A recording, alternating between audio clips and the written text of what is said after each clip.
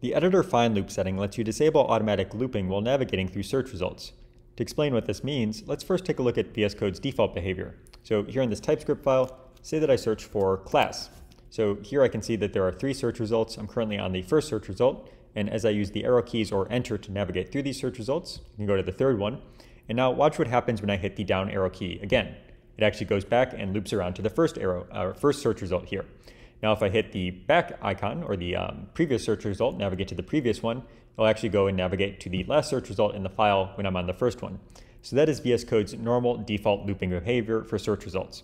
Now we can disable this using the editor find loop setting. So let's open up the user settings with Control comma or Command comma on Mac and say find loop. And you can see this editor find loop setting, that is what is actually controlling the looping, and it is enabled by default. So if we turn this off, let's go do the same search again. So just say class, and as we use the arrow keys here, go to the third search result, and as I hit the arrow key to navigate again, nothing happens. So the looping has now been disabled. This also happens if I hit enter. You'll see that nothing is happening as I'm hitting enter here.